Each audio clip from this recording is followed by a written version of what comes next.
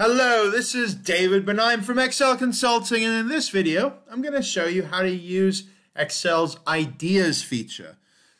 It uses artificial intelligence to give you ideas out of your data.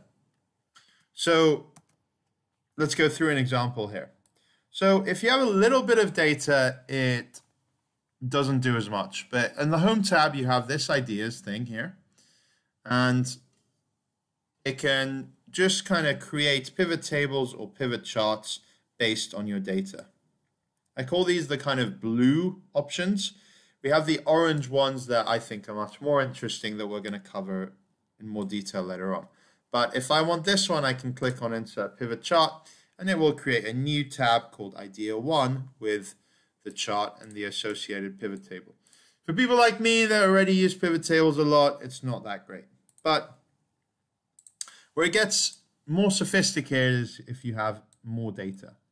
So here I've got some data on different concerts, dates of concerts, cities where it was held, how many people went, by gender, how satisfied they were, what the extras were at this place as well. So I'm going to select this, and it works better if you have your data in a table like I do, but it still works otherwise. In the Home tab, you have ideas here.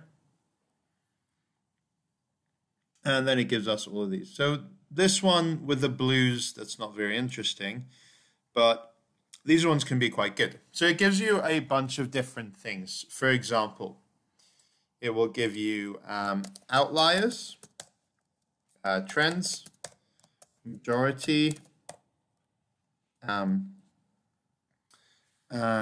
we'll see some more as we go along as well. So here I can do Insert Pivot Chart for the outliers.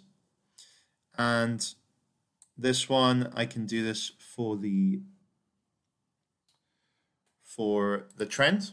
So it's saying that this increases over time, where there's actually two filters. One is where singer is Beyonce, and the other one is where extras is opening band. So this is a kind of analysis that would actually take me quite a lot to be able to need to do. This is another type. Singer Britney Spears has noticeably higher. So this is like a ranking style, where it ranks that this is the highest one. It can also do those with filters. And if you like what you see, you can say, is this helpful? Yes or no. And then it will use AI to give you similar results to the one that you said is helpful. More results here. This is another one that it does in this kind of donut chart. I quite like this. The real majority. So not just noticeably higher, but majority. Cambodia is higher than other places. And then this one. Here we have the maximum.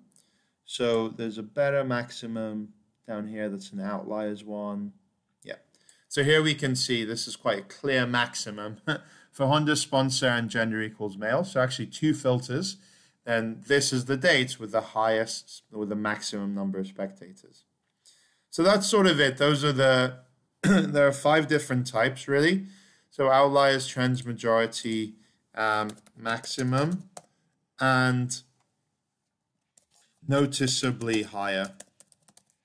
These are the 5 main ones that I have spotted there. And it's super easy to do. You don't really need to understand how pivot tables or pivot charts work. You just add them like that. I really, really like this feature in Excel. Ideas only available in Excel 365. Great, thanks for watching. Don't forget to like this video and subscribe to my channel. And I have some other videos that you might find interesting as well. Great, enjoy the rest of your day.